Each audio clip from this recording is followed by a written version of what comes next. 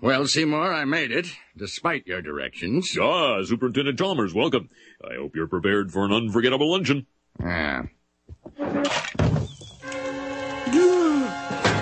Oh, ye gods! My roast is ruined! But what if I were to purchase fast food and disguise it as my own cooking? Delightfully devilish, Seymour. Seymour! Superintendent, I was just stretching my calves on the windowsill. Isometric exercise. Care to join me? Why is there smoke coming out of your oven, Seymour? Oh, that isn't smoke. It's steam. Steam from the steamed clams we're having. Steamed clams.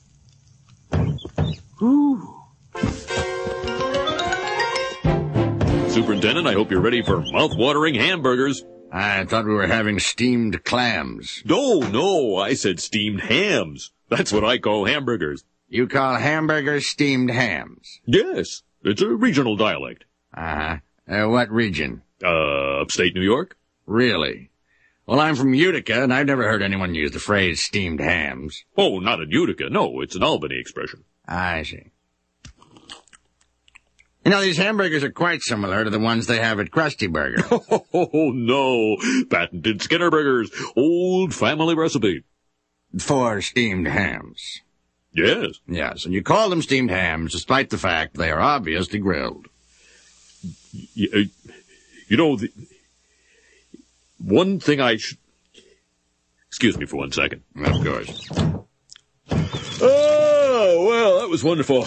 Good time was had by all. I'm pooped. Yes, I should be. Good Lord, what is happening in there? Aurora Borealis? Aurora Borealis. At this time of year, at this time of day, in this part of the country, localized entirely within your kitchen. Yes.